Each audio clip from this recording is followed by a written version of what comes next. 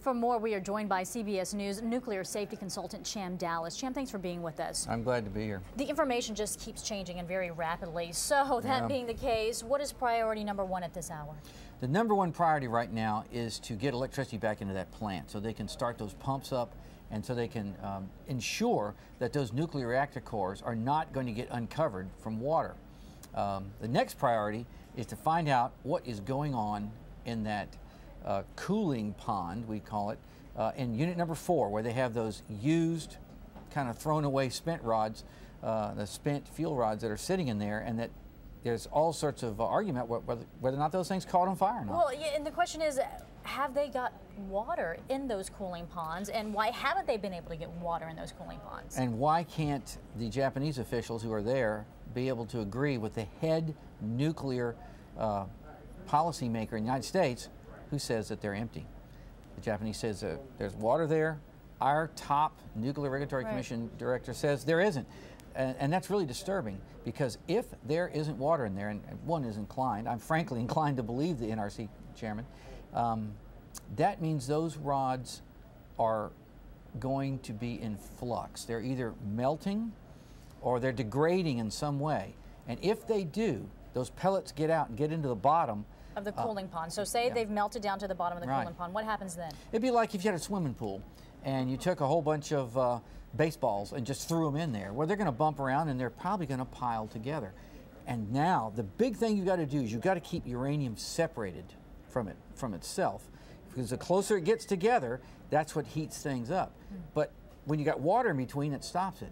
But if they're right together next to each other, putting water back in there may not stop the reaction any longer. Really? We just have to think this thing through. We need to get water back in there, but to keep the other rods from melting. But if some of those rods have already melted, we're in a whole new ballgame. Okay, so what you're saying is, despite these efforts to get the power turned back on and get the water in these cooling tanks, that still may not be enough? It may not be enough, because we may have let it go too long. We just don't know. We need to know what's going on down in those tanks. And what is disturbing is when, like I said, there's this complete discrepancy between what the Japanese officials are saying and our NRC head.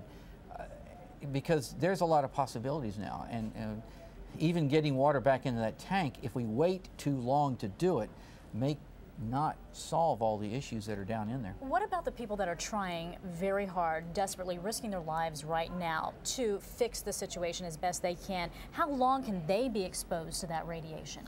Well, we got some reliable estimates of radiation outside the plant today, and it's getting high again. And if it's that, we don't know what it is inside the reactor. It's always going to be higher there.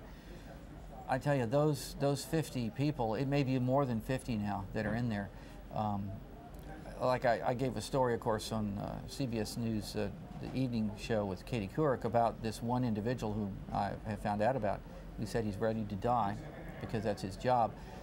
They're the ones holding back the tiger right now, and that to me would be a major priority. We said these other priorities, and they're true, but after that, my priority would be to get the aid to these individuals that are in there holding this back, and quite frankly, figure out a way to protect them while they're doing it. Because they've been doing this for days upon days now. Yes, the gentleman that I know of, that I talked about the other night, we've discovered that he has some family that he's lost. And they took some of the people out because they thought they might be getting ill, and he went back in. And that's something else. Very heroic indeed. And you know, let's move away from the plant itself and here to the U.S., because we are getting reports today that there are signs of radiation coming off passengers that have left Tokyo and flown to the U.S. How dangerous is that? Not at all. That's really, it's true. You can measure these people. They may have a few stray particles. They are not dangerous. They're not in any, they're not in any distress.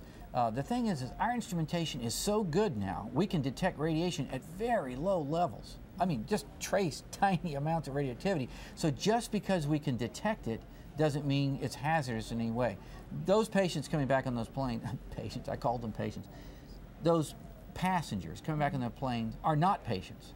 They're just people with a few stray radioactive particles on them. So if I came in contact with them, you came in contact with them, we're okay? Yeah. There's no danger from those people. Not at this point. You got to remember, I spent all those years at Chernobyl, and we had people coming out of that place that had real heavy loads of radioactivity on them, and we would decon them, and they were fine.